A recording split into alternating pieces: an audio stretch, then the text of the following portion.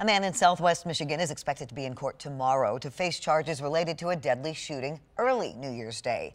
Investigators say the man began firing his AR-15 rifle shortly after midnight. 13 on your side's Josh Albertus has the latest.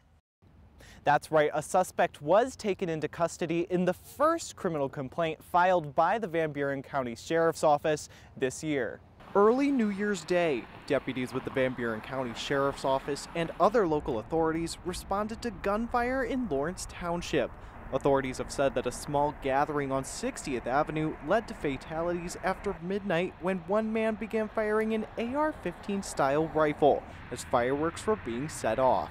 The suspect was arrested after bullets hit two victims, 35-year-old David Reed of Waverly Township and 40-year-old Jason McCreary of Sutters Creek, California. The sergeant on duty for the sheriff's office said that deputies arrived to a quickly developing scene. The scene was quite chaotic when the deputies arrived. One victim was still alive and needing immediate medical treatment. The second victim was deceased at the scene.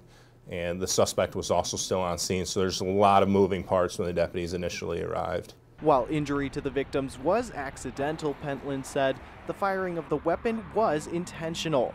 The suspect now faces 2 charges of reckless discharge of a firearm causing death. Any additional charges will be determined by the county prosecutor's office following their review of the case and will be announced in court. Now, the name of the suspect in this case has not been released pending his arraignment. However, that arraignment is expected in the 7th District Court tomorrow. Reporting from Paw Paw, Josh Albertus, 13 on your side.